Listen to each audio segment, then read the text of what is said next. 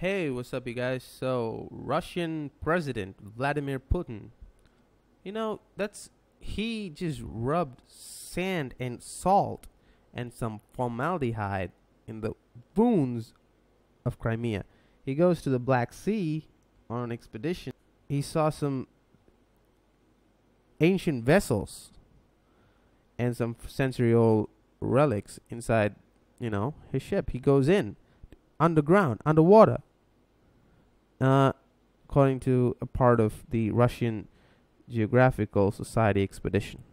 He says it's awesome, it's great.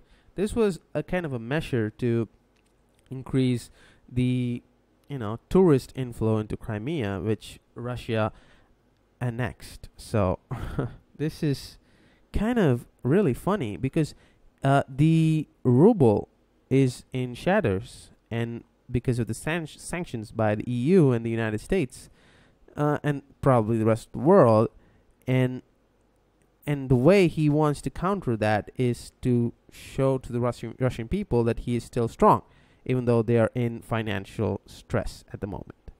So this is classic Putin, and it's fun to see, man. No other leader does this. This is old school machoism, right? And if you like the video, make sure to like, share, and subscribe. Thank you.